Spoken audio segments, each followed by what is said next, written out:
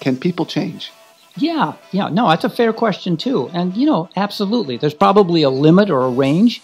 I think one of the ways we differ individually, some people I think have much more adaptive, bigger ranges, and others are more limited.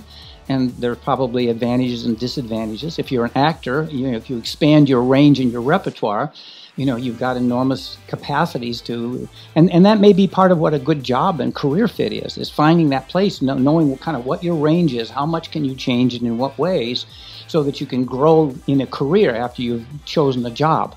My model for that, by the way, is Sidney Poitier, who described vividly when he was asked to play a role Raisin in the Sun, Walter Lee, and it was a militant, angry, aggressive black male. And he said, that wasn't really who I am or who I was. And he vividly at one point said in an interview, I had to reach into places in myself that I'd never reached into before to play that role.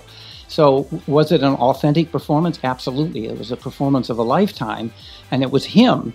And yet it was him growing and expanding and changing to get into that kind of role. So, but you're hinting at something really important, that it requires putting ourselves intentionally in states of discomfort. Yes. Yeah, absolutely.